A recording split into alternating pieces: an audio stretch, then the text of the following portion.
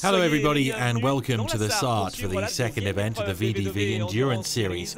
After a year off, the competitors in GT, Proto, Single Seaters, Funyos and the VHC are back at the Bugatti circuit. It's a 4.185 kilometre long track which promises to be the scene of great battles and spectacular racing. Let's have a look in more detail now.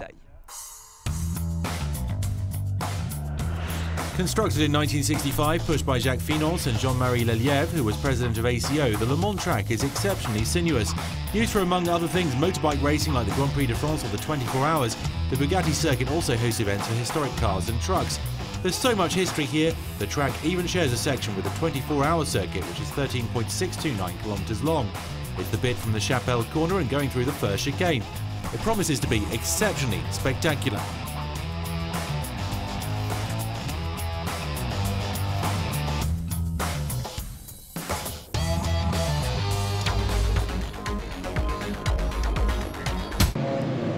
Three single-seater races are on the menu this weekend. We start with a surprise and pole for the young Dutchman Richard Verschoor in front of the Australian Alex Peroni and the Russian who drives with the Ukrainian licence Alexei Chuklin. Fourth went to the Frenchman Oscar Arcila in front of Gilles Heriot. When the lights go out, the pole sitter on the right of screen messes up and leaves the way clear for Peroni, Chuklin and Arcila, three of the strongmen at the start of the season. After two laps, Peroni leads from Chulkin, who's under threat, then overtaken at the Chemin aux Boeufs by Oscar Arcila. Peroni leads from Arcila, Chuklin, Heriot and Verschoor, down in fifth after that poor start. Soon the battle between the Australian Peroni and the Frenchman Arcila becomes the main event. The RC Formula driver sets the fastest laps and closes on his rival, eventually overtaking on lap 6. In category B for cars built before 2010, Arnaud Choquet leads from Spaniard Jaime Fuster. Back to the front of the field, Arcila is leading and heading for the win, his second of the year, ahead of Peroni, Chuklin, Verschoor and Heriot. Immense joy for the Frenchman, disappointment for the TS course driver. A few hours later, and fine drops of rain are falling on the track. Some competitors decide not to take their spot on the grid in order to change tyres. That's the case for the MP Motorsport teammates Verschoor and Chuklin, who were meant to be going off from the front row. Instead they go from the pit lane, a daring choice for the 20-minute race. Space on the grid then as Arcila makes the fastest start, only to be overtaken by young local Antoine Robert, just 15, and Pietro Peccinini in the 73. As of lap 2, Arcila gets back in front and starts pulling out an advantage from Antoine Robert. Having started from the pits on wet tyres, Alex Peroni is stuck in the peloton. He finishes only 10th. Richard Verschoor is flying though. On slick tyres, the MP Motorsport driver is 4 seconds quicker than his rivals. He's rapidly catching the leading trio of Arcila, Robert and Peccinini. On the track, which is drying all the time, Arcila has to manage his tyres, but also keep attacking in order to hold off the speeding Verschoor and Gilles Heriot, who's also on slicks. In 6 laps, the Dutchman is close to within 3.2 seconds of Arcila, and he overtakes easily on the following lap to head towards the win, the first of his career. He'd only got into single-seaters at the start of the weekend. He's in front of Heriot, Arcila and Creed, and the youngster is congratulated by his team. The starting grid for the final race is the same as that for race 2, with the MP Motorsport teammates on the front row ahead of Peroni and Arcila. Off the start, Richard Verschoor slides too much and gets overtaken on both sides on the straight. We're with him and he's 5th behind Chuklin. At the Dunlop chicane, Gilles Heriot leads from Peroni and Arcila, but on the Musée turn, Heriot can do nothing to resist the attacks of the two men. We see them hit the outside from Verschoor's camera. As so often this season, it's Peroni and Arcila leading the dance. In the RC Formula pits, the tension is skyrocketing. Who will win this duel? Just a few metres left to cover for Alexander James Peroni.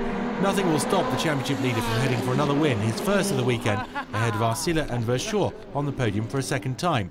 Peroni leads the overall standing, 7 points clear of Arcila, 54 ahead of Gilles Heriot.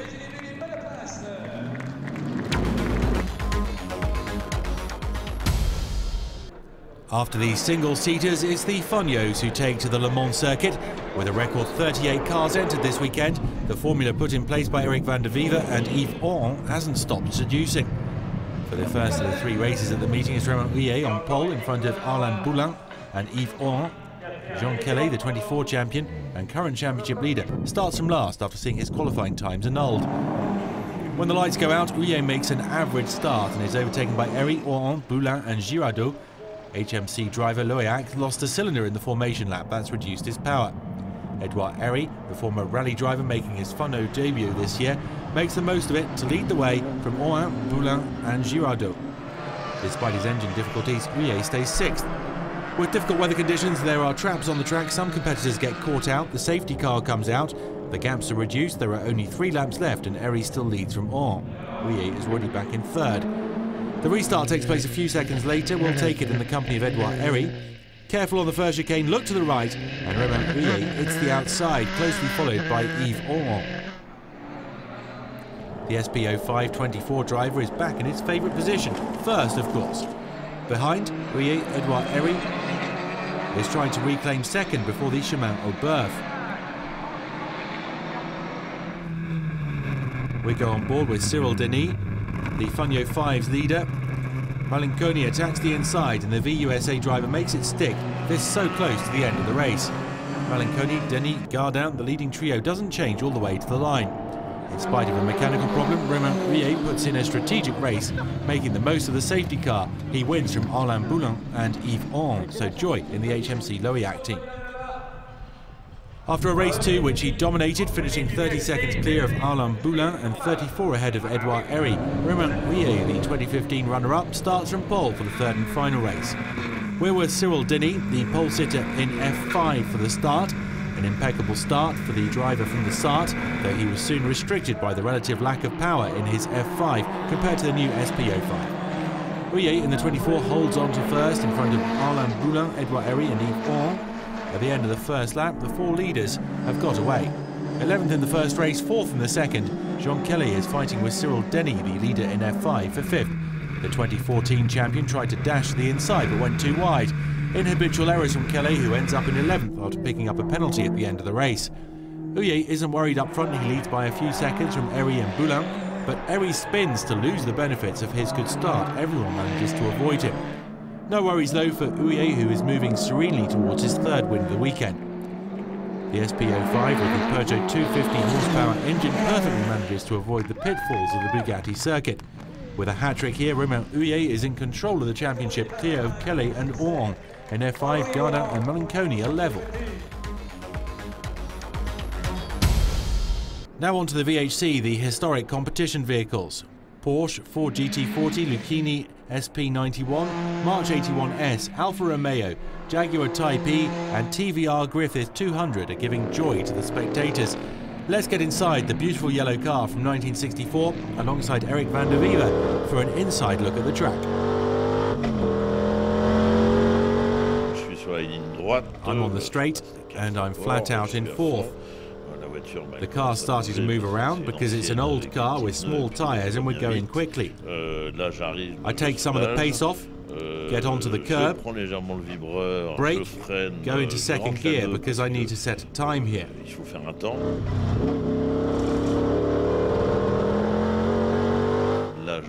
Now I'm back into 3rd and we're coming up into the Chapelle corner with heavy braking. Braking with a TVR from 1964 isn't easy and we need to respect it. I get back on the accelerator, the car is gripping and we mustn't touch the curb. It's going quite well. I stay in 3rd and then at the entrance to Musée I go back into 2nd in order to try to stay on the racing line. The car moves around a lot, I'm accelerating a lot. 3rd, then I go into 4th to ease the pressure on the engine. We mustn't get it wrong, and if we forget to go down the gears, then we end up in the gravel. The engine brake is as important as the brakes. The trajectory is good, and we accelerate well. I go into 3rd, and then 4th. We're going at about 6,000 revs per minute here. I've about 400 horsepower for a car that weighs 900 kilos with bike tyres and no brakes. It's a lot of fun. Left, right in 3rd, and that's good. I accelerate flat out to come into the S Bleu corner. Here I have 2 choices, 3rd or 2nd, and I got a bit surprised here. Là, je me suis fait un peu surprendre, mais je crois que c'est parce que je vais trop vite. I think it's from going too quickly. This next corner, the raccordement, you have to get through in one go. You need to roll into it and then attack the straight again. You need to be careful, because if you lose grip here, then you end up in the wall on the right or on the left, and that's no good. In 1992, the very first VDV sports race was held. It was for historic competition vehicles. 25 years later, the cars which have marked motorsport history continue to take each other on this weekend at the Bugatti circuit. We're going to try to find out more about the Jaguar Type E from 1961.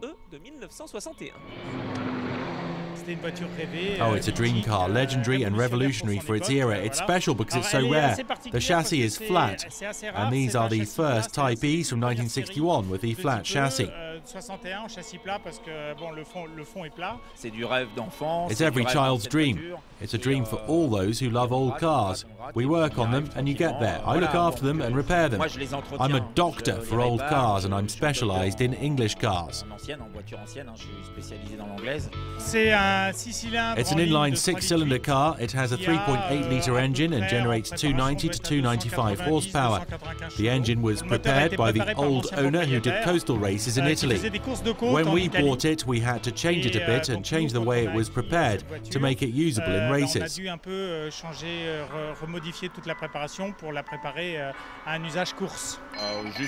Just a few changes and preparation, a minimum of 120 hours just to get the 2 or 3 oil leaks sorted out, modify the brakes, the exhaust, get it up to the norms and make it reliable. When it's well balanced and well prepared, then it's all good. The problem is the brakes. The brakes are too small for the size of the car. Le problème, c'est le freinage. On a des étriers de frein et des freins qui sont sous-dimensionnés par rapport à la voiture. Once the preparation has been finished, it's time to take to the wheel of this beautiful English car. We're focusing exclusively on racing on circuits in an ancient car. On a circuit, there's adrenaline, that feeling. It's a different world and it's pure happiness. Une adrénaline, une sensation, voilà, un autre monde, voilà, et un autre bonheur en fait, voilà.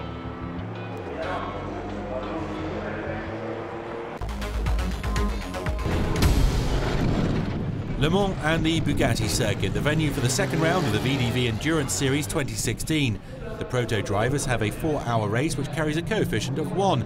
After Barcelona, the CD Sport team shone again in qualifying with the Cochet-Kirchdorfer duo. This time the 31 starts from pole ahead of the Norma 2, winners of the previous event, and the 42 of Palmyra. Amidst all the agitation on the green flag, Ludovic Cochet holds the lead ahead of Alain Ferté. The 23 cars get into the first chicane and come through it. Very quickly, the strategy thought up by Damien Belloc comes into play. Ferté comes into the pits for his first handicap trip through. He's not the only one because Patrice Lafargue in the Ligier 17 does the same thing. After 25 laps, it's the Norma 21 of DB Autosport driven by Jordan Perrois that's leading from the 2 Norma M20 FCs of CD Sport. The championship leaders are further down in the standings, but they've already done their 3 trips through the pits. In the prestige category, the 56, driven by Christophe Tardieu, is currently leading from the 26 of Team X-Cool and the 42 of the Palmyra team. Very quickly, the first pit stops happen. There's the usual excitement as the mechanics get to work and the driver changes occur.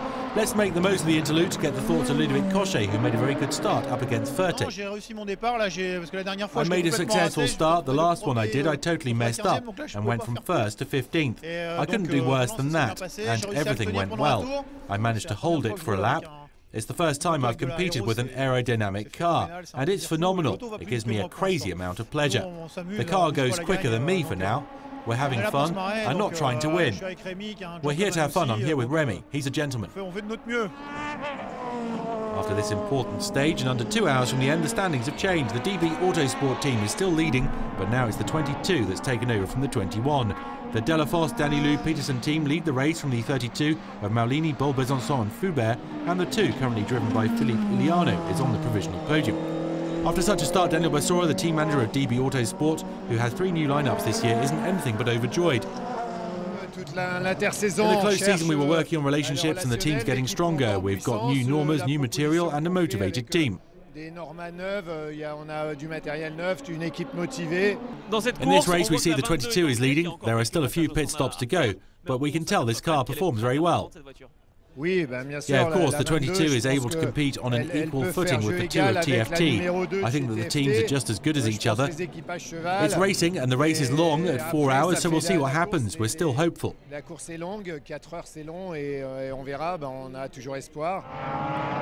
Over at Prestige, things are going superbly for the British Team X-Cool with Duncan Williams and the young Jordan Sanders, who are leading the category from the Norma 6 of Bezo, Thirion, Caillon and the Ligier 15. In the IDEC pits, Gwenel Dolomier is looking closely at the performance of his teammates. A special mention to Team 1 of Steve Gerrard and Gregory Streibig. After a title in single-seaters Category B with Oscar Arcila last year, the Alsatian team have progressed by buying 2 new Normas. We're surprised at the way things are going. There's remarkable reliability here. I think there have been no abandonments. The car works very well. Now, in this VDV series, we know the atmosphere is good, but does one enjoy being at the wheel? Yeah, of course, I see the difference compared to single-seater races, which are much more aggressive. Here the drivers are very respectful. Respectful, yes, but there's a ferocious battle up front. Under 15 minutes from the end, the TFT team of Iliano Ferté and Villarino is in control of the race, ahead of the 32, that still needs to come into the pits once more. They do that 5 minutes before the end. Kevin Bol-Besançon doesn't want to lose a single second in order to come out in front of the 22. In the end, he does manage to hold second in front of the DB Autosport car. Despite an exhaust problem that handicaps him at the end of the race, Ander Villarino brings the car home. That means another win for the TFT team of Tony Pereira. The team is stacking up the wins. A second straight win. These colours are bringing you luck. Yeah, I hope so. This win is above all down to the mechanics, because I went off in qualifying and they put together a perfect car. This win I'd like to dedicate to Margot, because Margot is a very courageous little girl and very strong, and she'll pull through. I'm certain of that, and I'd like to dedicate the victory to her. They put me at the start line and I did all the work. They make me angry. Of course, I'm joking, the car was great. The mechanics and the team did an extraordinary job. They put the car back together really quickly. That wasn't easy and the car was perfect. We just needed to do the job and do it the best we could. Yes! The happiness is on all the faces on the podium for the second event of the VDV Endurance Series Proto category. A second win of the year for the Norma 2 in front of the 32 and the 22, and the win for the Ligier 26 in Prestige.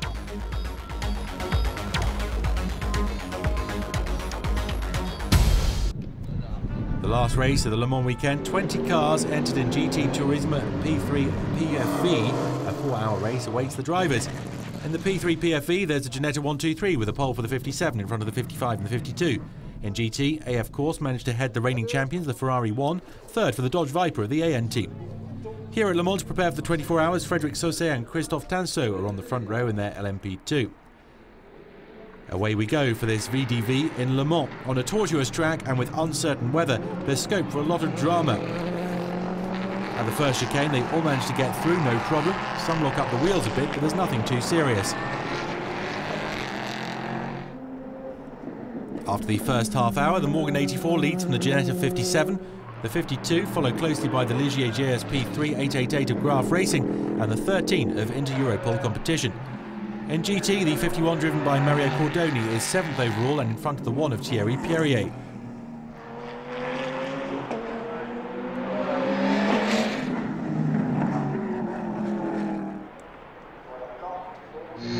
We go on board with Thierry Pierrier now. Watch out, something's happening for the championship leaders. Yes, there's a back right puncture for the Visium team, and it's tough for the Ferrari 1. Thierry Pierrier has to go back into the pits right at the start. Third in GT for the Renault RS01, currently driven by Eric van der Wever. As was forecast, grey clouds turn up above the track and the first drops of rain fall. The red and yellow flag is waved the driver's way. The teams are getting ready and there's tension in Ginetta. The first cars come into the pits to get the wet tyres on. That's the case for the Ligier 13, the Renault 11, the Vortex 19, the Porsche RMS 56 and the Ginetta 50. Almost all the competitors make the most of this storm in order to change tyres, all except the leader, Lawrence Tomlinson. It's a risky strategy, but one that could pay off come the end of the race. 2 hours from the end, Tomlinson is in front of the Ligier JSP 13, driven by the Pole Smichowski and the German Martin Hippel. Now it's running pretty well for us. A bit tricky with the weather conditions at the moment. We changed for rain tires. We're not sure if it was the right decision up to now. So we'll see where we are after the pit stops and the handicap stops. You're both engineer and driver. Is it something special for you? Yeah, absolutely. I was driver in former times, running Formula cars, and now it changed. I was 10 years engineer, and now in the LMS I'm working as engineer and driver coach, and here as a driver. It's quite interesting to see both sides. The new team of the Ligier P3 888 is Eric Trouillet, Thomas Dagenot and Fabrice Rosselot. They're a solid third. More drama in GT with the Ferrari 51 having a few problems with the power-assisted steering, that with under an hour left. Jean-Bernard Bouvet attacks hard and is closing up quickly on the Italian Montemini. Third for the Dodge Viper 70 of the AN team in front of the Renault RS 0111 of Van der Vieva and Karagati Han. For a first race, the Chinese Swede Lewin Han is delighted. Excited, very excited. Yeah, the competition very hard. Yeah, very hard. And first time endurance race in the GT car, so tough for me as well.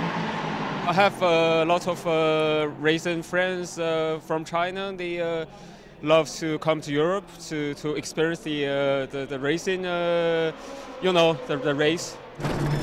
And he's not the only driver delighted to be here at the VDV. We caught up with Lawrence Tomlinson just after his stint. Perfect driving, good strategy. The team LNT holds on to first place overall, under an hour out from the end. I think the Ginetta is easier to drive and faster than the Ligier JSP3 or JPS3.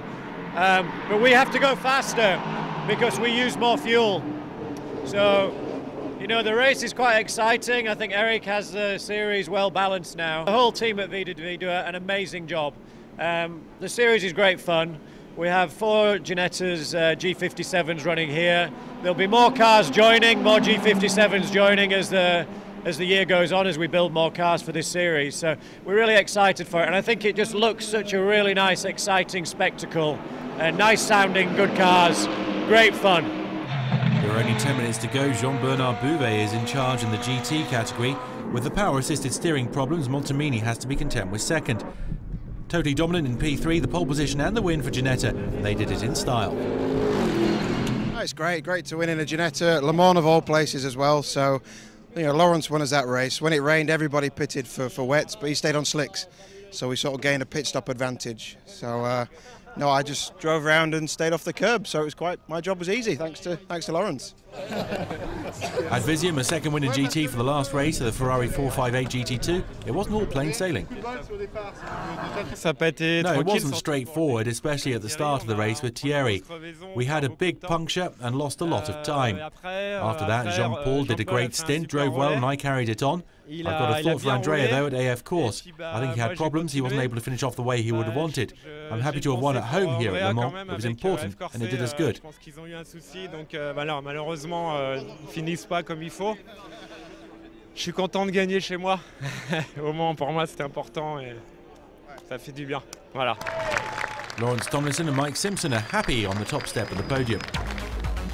Confirmation of the LMP3 PFV standings, the Ginetta 57 in front of the Ligier 13 and the 888 of Graf Racing. The Inter-Europol competition team leave Le Mans as championship leaders. The final podium of this French round with the GT category and the success of the Visium team. A double for the Ferrari 458 Visium in front of AF Course. Third for the Dodge Viper in front of the Renault RS01 of AB Sport Auto. In the championship, Visium are dominant. Thanks to everybody for watching. Le Mans is over, and now it's off to the Paul Ricard circuit on May the 22nd for the third round of the VDV Endurance Series. In the meantime, don't forget to follow us on social media and stay loyal to MotorsTV.